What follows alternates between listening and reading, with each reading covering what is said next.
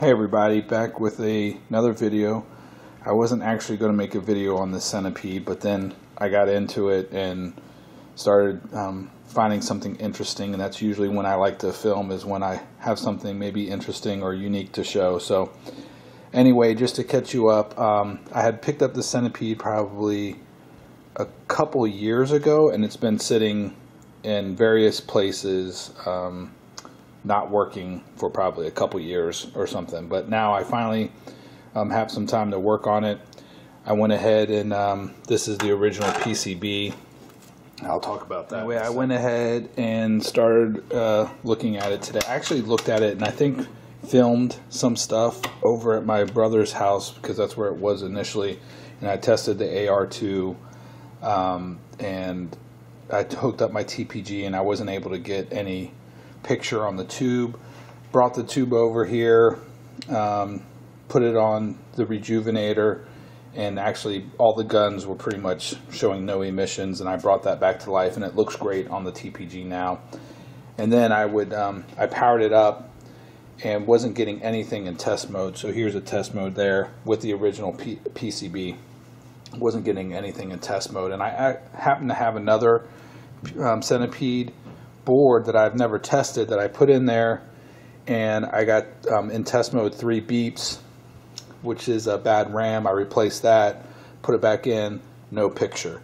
So that's where we're at. I have the PCB at the bench, and I'm going to go to the bench and kind of start to investigate. It actually was playing blind in non-test mode after I fixed that RAM issue, but there was no picture on the tube, and I know the monitor is working. So that's where we're at. I have a PCB on the bench that plays blind with a known working monitor. So let's go to the bench and take it from there. Alright, so here we are at the bench, and I already have it kind of connected somewhat, but basically the only thing you need to power up these Centipede boards on the bench, at least to get video, bare minimum stuff here, no audio and stuff, is hook up ground to a power supply, hook up plus 5 volts. And what is interesting is, when I was looking at the schematic, actually I'll show that here without hopefully too much of a shadow there. You can see that, here's your blue, green, and red, and if you trace those back, they come into this A9 chip over here. But also, coming out of A8 is basically, the same 3 colors, I guess getting combined or something, and they all get combined together to form a video out, a black and white video out, which is what you see here with this vid test point right here. There's a vid test point and a ground test point there for video. And so I actually have a composite video on my TPG on my PVM monitor there, so I can actually hook up like to Space Invaders boards and stuff like this and get black and white just on a composite without using red, green, and blue. And I had looked into, I just did a quick Google search on Clove, and common failures is this A9 7407 chip. So I can actually bypass that 7407 with just looking at the black and white as an example. But that's what we're going to test. We're not getting any video signal. At least that's the results inside the cab. And then I want to power it up with just using 5 volts and composite black and white video output. And I think even the sync is on this, which is kind of strange. I don't understand how that exactly works, but we can test the sync as well.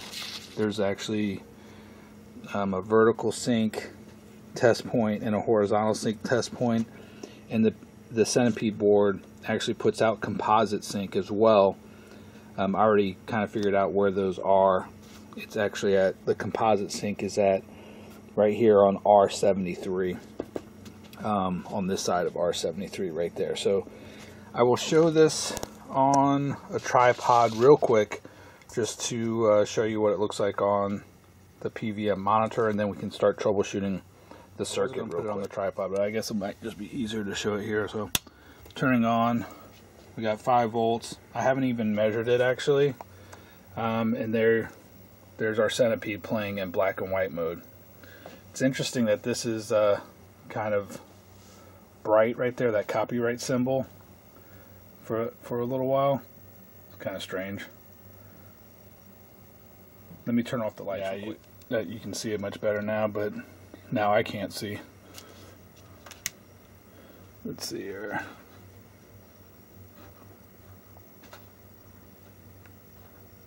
Oh, there we go. After a while, all of a sudden the picture gets brighter. Like it takes a while maybe for the PCB to warm up, and then you have proper illuminance there on the copyright symbol. If I turn down the contrast here, where's it at? There's my contrast. Yeah. So that looks pretty good. I mean, it's playing and it's in black and white, and I do not have any sync hooked up at this point. So pretty much we know at this point that, you know, our video signal is actually good through A8. And now we know that the problem is in this area, most likely A9.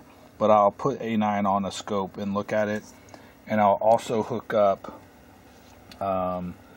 basically I have some jumpers here for my red, green, so I can do RGB, red, green, blue, and separate sync. And I'll hook those up so we can actually look at what that looks like as well. Be right back.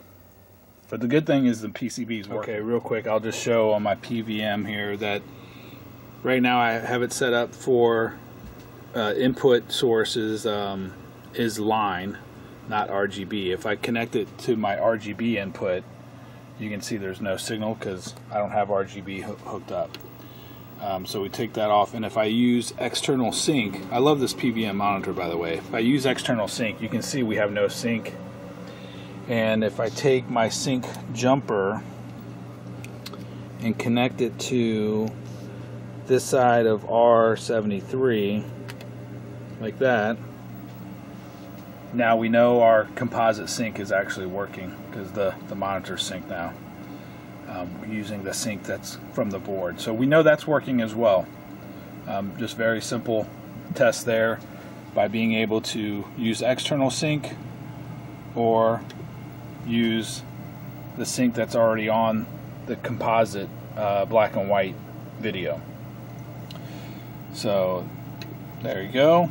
Now what we need to do is on I basically already color coded this, and it's from, I just traced it from the schematic here. So I just looked at R63, R61, R65, ohmed out which side was ground, and then just put a color dot by each one of them so I can easily hook up my RGB. So we need to hook up red to there and blue. I might do this off camera as I'm holding the camera here. I guess I'm almost done here. And green. So this, I mean, I like doing it this way instead of building a JAMA adapter if I can. I mean, I just do just enough so I can get actually a signal. And now if we hit, we're on external sync, and if we hit RGB and external sync, oh, we actually do have some colors, which is kind of interesting.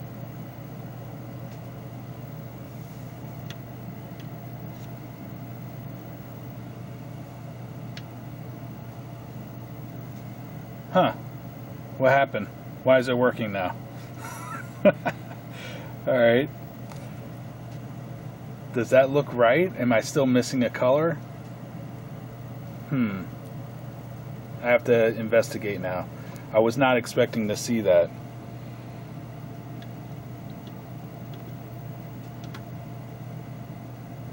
Let me see if I disconnect my...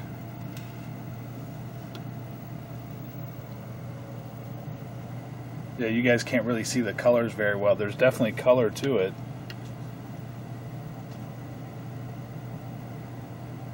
Interesting. I disconnected my video signal, but if I connect this, I think it's changing. Let me see. No, it's not changing, so that's definitely not. I have my PVM set up correctly. Huh. Looks pink. All I see is pink right now. I don't think that's the right colors.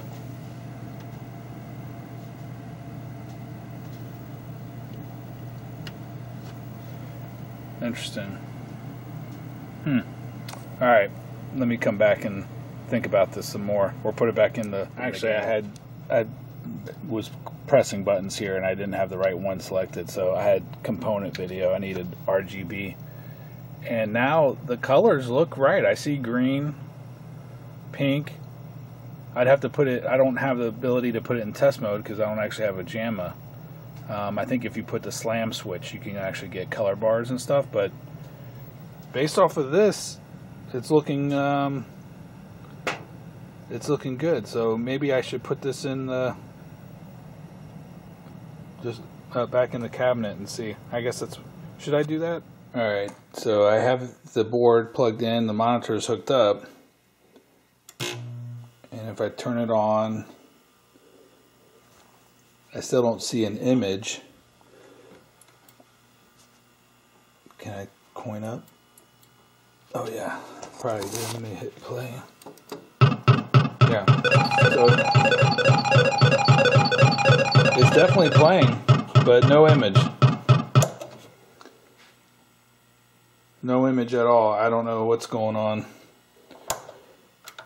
And you could see that the monitor is definitely on, and I have proper brightness. I had already adjusted it. So let me take this monitor out and test the video continuity to the cable that I'm using to connect to the monitor. I think this is going to be a dumb one. I actually already see my problem, but I figured I'd show you guys. Good God. I thought, I was like, oh man, this is interesting. Let me do this black and white thing. Alright, so I set my meter to continuity. Put my pin, I'm just going to test the red on this video connector here. So I'm just going to put my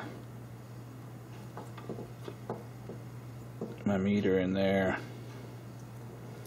Let's see, easy way to do this. There we go. And then I'm probing. Can you see this somewhat? Right here, yeah. And I'm just looking to make continuity to red, which I know is one of these right here. I think it's this one. And I have no continuity. So I was looking at this connector and I realized, I'm gonna have to take this off, I guess.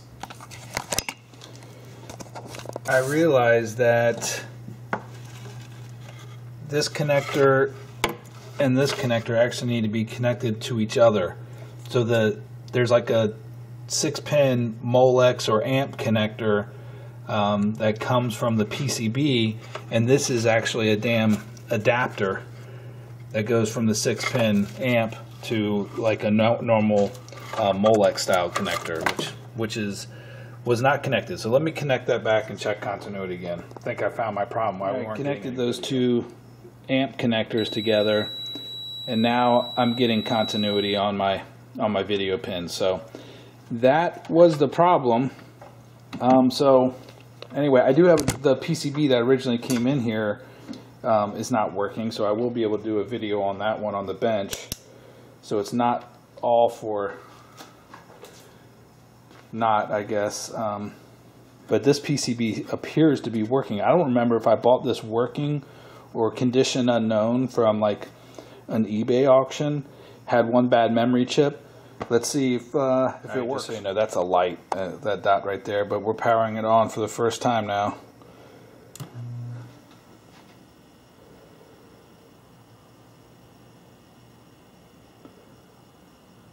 Do I get an image?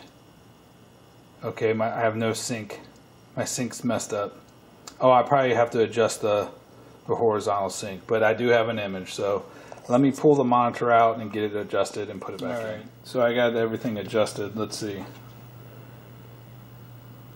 There we go. I'm on player 2 obviously here. But yeah, it looks normal as far as I can tell. Put it in test mode.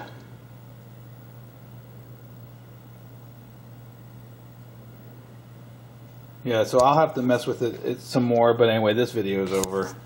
Right, you know what I mean?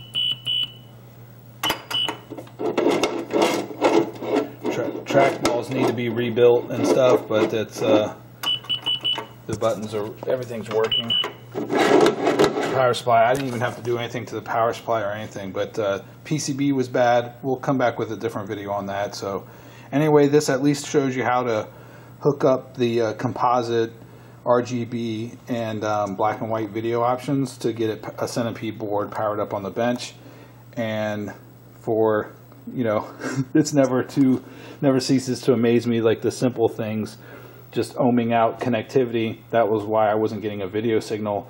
I didn't actually have the cable connected. I'm not about subscribers and liking and all that stuff, but if you do like my videos, obviously like it and subscribe to the channel. But I'm never going to monetize this channel or anything like that. I just film stuff that I find interesting as I go through this arcade repair kind of stuff. So anyway, hope you guys enjoy these videos. If not, don't watch them, I guess. And if you do, like or subscribe. Thanks.